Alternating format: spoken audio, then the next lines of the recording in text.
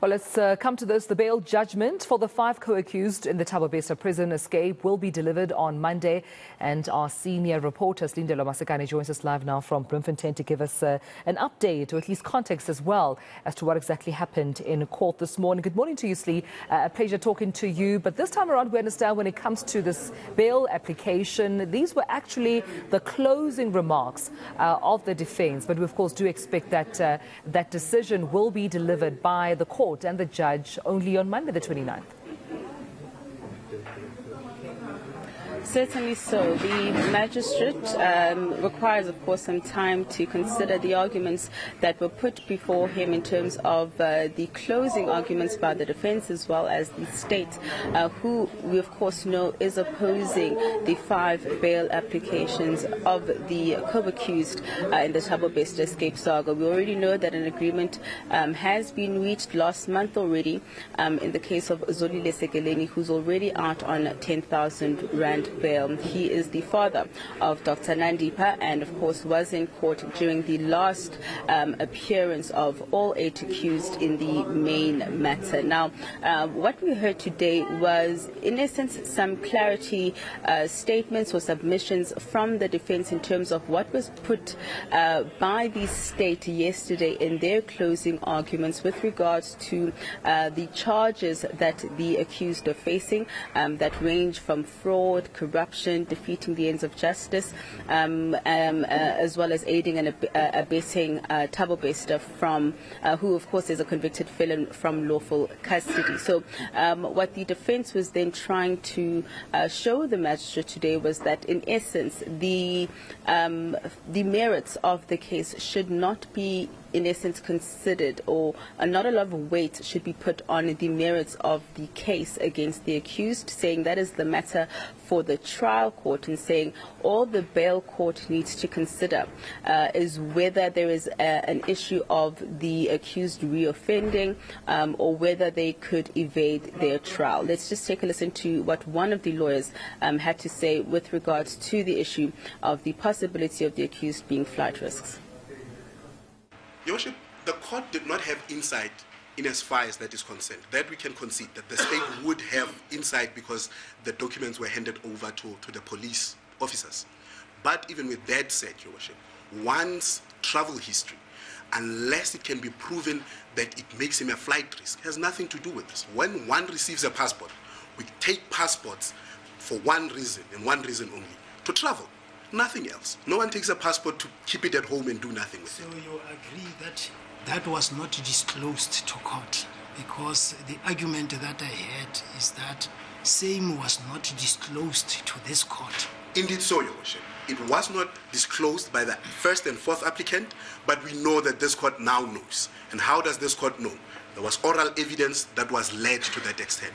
And the court cannot say, simply because it was not disclosed, it becomes a problem. The fact that the passport themselves were tendered should count in the applicant's favor. What is even more is that once now the court is aware of the travel nature of the applicants, the court can now safely say, come to a conclusion. And that is our submission, Your Worship. Well, of course, it seems that according to the defense lawyer Katlago Moruri, for accused 1, Sinohe Matswara, and accused 7, Diego Makhotsa, as we've listened there, Slee, definitely defending his clients that they're not flight risks. But as well, interesting that he conceded that his clients did not disclose their travel history necessarily. Which is what the magistrate also put into question, to say many of the submissions that were made today by the defense were things that were not canvassed in their affidavits.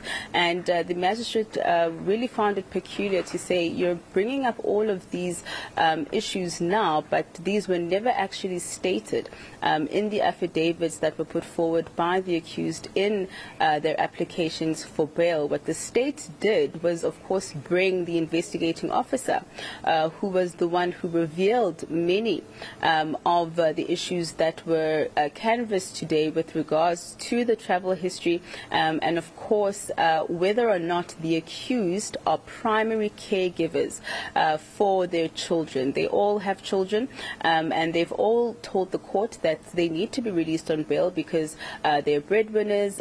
Some also want to seek new employment after being dismissed from the Mangaung Correctional Center. So what the magistrate was then trying to figure out was how much weight then does he put on the accused perhaps being primary caregivers, if they are at all, because according to the state, the accused aren't necessarily primary caregivers, even though some of them do live with their children. Let's take a listen. The second applicant in this matter has 7 children, and they are all staying with him. And would recall we further said to this court that after, just before this escape, he then married the current wife that he's staying with. Now, it then means he is the person who's solely responsible for care of his children. All the rights and responsibilities are upon him insofar as these children are concerned. Because you'd recall also the investigating officer, when he testified, he said the 4 children are from different mothers. They do not belong to the current wife. So I'm saying that he is solely responsible for these children. Your Worship, this issue was also addressed in the matter of State versus Peterson, 2008 to SACR 355C, wherein the court said, inasmuch as a decision in regard to an accused bail application and subsequent appeal, should the bail be refused, will of necessity impact upon a child of the accused. It may not be lost sight that the child's best interests are, in terms of Section 28(2) of the Constitution, paramount. So that's basically what I'm saying. The interest of the minor, of the children of the applicant number 2 are of paramount. Well, it seems to me, Slee, that the court went to great lengths, at least the judge and his engagement here with the defense, in terms of, differentiating between primary caregiver, breadwinner, and a parent that lives with, his or her children. So that clarity sounded to me like was important to the judge to not only be ventilated, but to be differentiated. Certainly so, because if the accused are deemed primary caregivers, that means that their children solely rely on them, not only financially, but, in terms of emotional support, etc. So, the Children's Act, in essence, obligates the court to really put a lot of weight on the fact that someone who is accused is a primary caregiver, meaning that their chances perhaps of receiving bail will grow. There's a higher likelihood of somebody who's a primary caregiver to a number of children to be granted bail, due to the fact that the Children's Act obligates the court to really consider that when deciding whether somebody is going to be granted bail or not. So I think the magistrate does have a lot of thinking to do, especially around the submissions made on the children and the accused, and whether they are primary caregivers, because as the state is opposing these bail applications, they have put forward that the accused are not only just facing very serious charges, but perhaps if they are then released on bail, the likelihood is that the public may then not have as much confidence in the criminal justice system, talking about the public outcry and the fallout that might ensue if the accused are released on bail.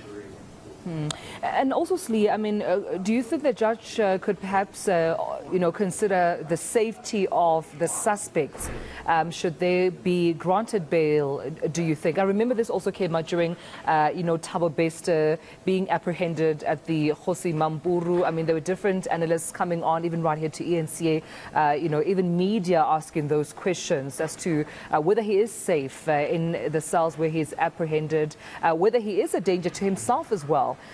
Questions around safety of all accused. One wonders if that's also, one of the considerations the judge might take before deliberating on that decision. Certainly so. It was one of the submissions made by the state to say that due to the fact that the accused have been fingered or implicated in the escape of Thabo Bester, who of course we know is a convicted murderer, a rapist, somebody who was removed from society, that's the fact that the accused, are accused of facilitating his escape from prison. This of course may put their own lives at risk if they are released on bail, and perhaps it's safer for them to remain behind bars. But what their lawyers then put forward to the court in their affidavits and in their submissions and in arguments was the fact that the accused are kept quite far from Bloemfontein, and for them to be able to consult, for them to be able to craft the defense ahead of their trials, it's making it quite difficult for their lawyers to be able to consult with the accused, saying that their continued stay behind bars also is affecting them financially. For those who are still trying to seek work, like Nastasia Janssen and Diego Makotsa, who were dismissed from the Mangaung Correctional Center, they can't look for work if they're behind bars. Accused number one, Sinuhe Matswara, we were told he was in the midst of claiming his UIF. And of course, we know Tebogo Dupolo, accused number 3, and accused number 6, Buti Masukela. They also have children, they have wives, and they rely on getting odd jobs here and there in order to be able to provide for their families. So there are different aspects in which the magistrate is going to have to deal with in order to come to a decision. And I think it's going to be interesting to see whether or not they all get bail, whether some will get bail, and the reasons that are going to be put forward by the magistrate in granting or denying bail for the 5 accused. But I think from hearing the arguments or the submissions today, it does seem that top of the list is certainly whether or not the accused are primary caregivers to their children. All right. Well, colleague, before I let you go, just briefly, any update from the NPA in response to Nandipha Magudumana's filing that she deems her arrest unlawful, which, of course, apprehended out in Tanzania? Do we have an update on that? Not as yet. We are expecting, of course, that that matter will be heard in the High Court here in Bloemfontein tomorrow. And, of course, before we get into the merits of that particular application, her lawyers are going to have to show the courts that the actual application is urgent. So before we get into the merits of that application, we're first going to hear arguments around urgency. And, of course, we already know that the Home Affairs Department that had a briefing earlier this week also wants to be joined onto this application as a respondent. We, at this stage, haven't been given any information as to whether the NPA has filed their responding papers. However, of course, we will be monitoring developments around that particular case as well. And I think it's also going to be interesting to see whether or not Dr. Nandipha will be brought to the High Court for that particular sitting. All right, eNCA senior reporter Silindelo Masikane, we leave it there, colleague, for this morning. In terms of just court being adjourned today, this after closing remarks and submissions being made by the defense representing their clients, the 5 co-accused in this Thabo Bester escape saga. The judge will, of course, deliberate on that decision and will deliver a decision on Monday, the 29th of May. All right.